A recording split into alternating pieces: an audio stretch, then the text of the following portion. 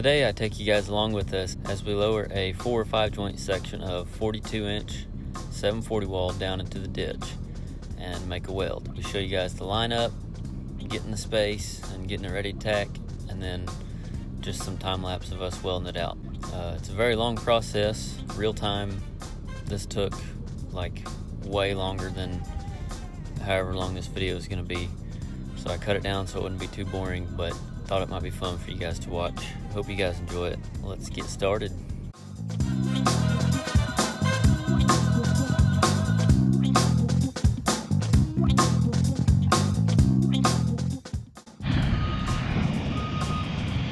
What's really going on, Mason? Oh, it looks a little strong on this end.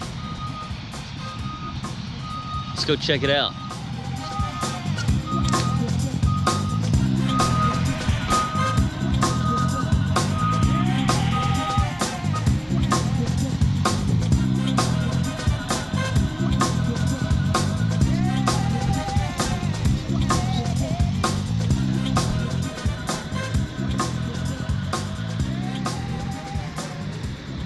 Ought to work, huh?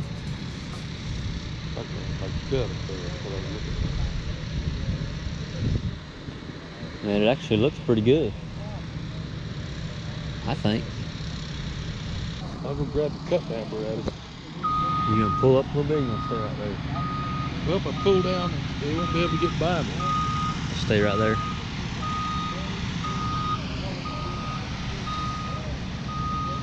Works for me. Just another 30 steps, no big deal. What's the rule of thumb on these track goes? Does it matter which way their tracks are, depending on what? Does it matter which way these tracks are whenever they're picking up pipe? Well, depending on what you got to do. You know, if you got to track back and forth, you got to have them perpendicular. You'll nose at front end, they'll pick up more. You know, if you twist that nose in with this, then boom out, they'll pick up more that way. Just because the tracks are holding it. Right, you're at an angle, see, it's pushing down instead of straight over. See what I'm saying? Yeah. You're picking up this way, see, It ain't you nose that in a little bit, then it's pushing this way. More support. Well, you know, they'll pick up quite a bit more. What if they got to move, like you're saying? Yeah, if you got to move back and forth, then you got to straighten back up. So what your dad mostly run was a hoe or a dozer, or what he? Any of it? Dozer. Yeah. Mostly worked in the ditch, right away. Yeah. He didn't drive the boom too much. He could drive. He could run them. Yeah. Is he ready? Yeah. That's what I thought was going Run away. Cut. First, we'll line up. At this point, we've already made a cut on the section that's lowered in there. The section with the clamps on it is in the ground already. That's the main line. The section that's lowered in, we just cut some pipe off of it.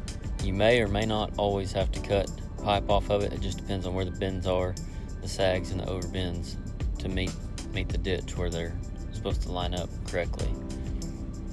So we've made our cut, and now we're making the lineup.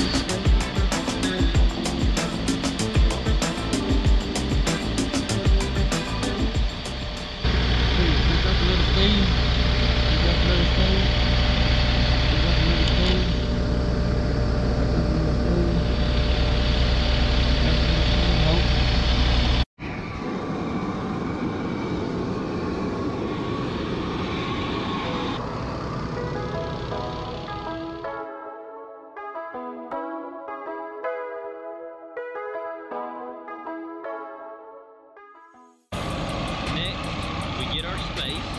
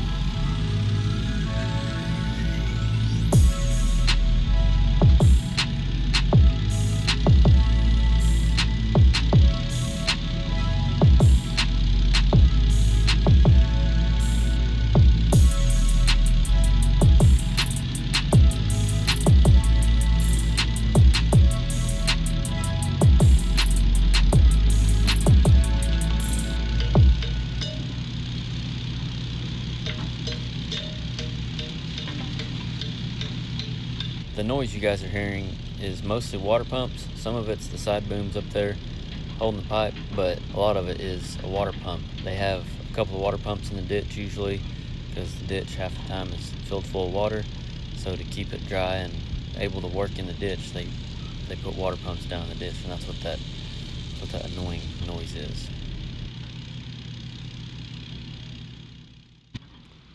Right here we are still putting the tacks in. You notice the clamps are still on the pipe. I probably put 8 532 bead rods in on my side, and Jerry probably put 5 or 6 rods, 532 bead rods on his side. I cut quite a bit of footage out. It probably took twice as long to get the tacks in. I don't even realize how long it takes because I'm under the hood and don't even realize it, but watching this footage makes me realize that it takes a while. 42-inch pipe. It's a long ways around.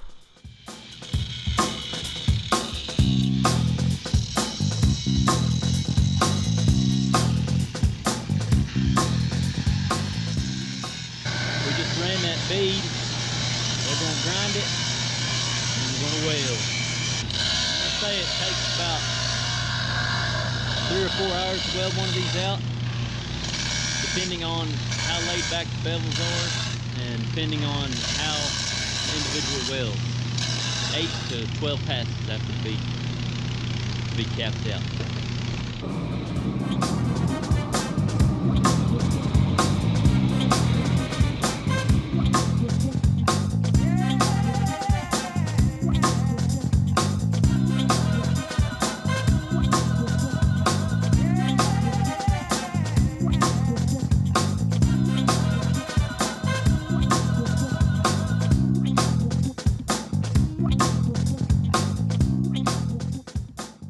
I know it was hard to hear me talking because I was trying to talk over the water pump and the side booms and the grinding, but if you guys didn't hear, a weld like that takes roughly 4 hours, give or take, depending on the welder, you know, how they weld and the bevels, you know, how laid back they are and stuff. So weld time about 4 hours, 3 bead cap is what we put on it, and kept heat on it the whole time, especially if it's colder. I don't remember if it was cold that day or not, but definitely keep a little bit of heat on it.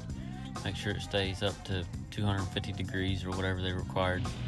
That is what we did the rest of the day, is made that weld. So hope you guys enjoyed it. Thank you guys for watching. Remember, learn something every day. We'll see you next Friday.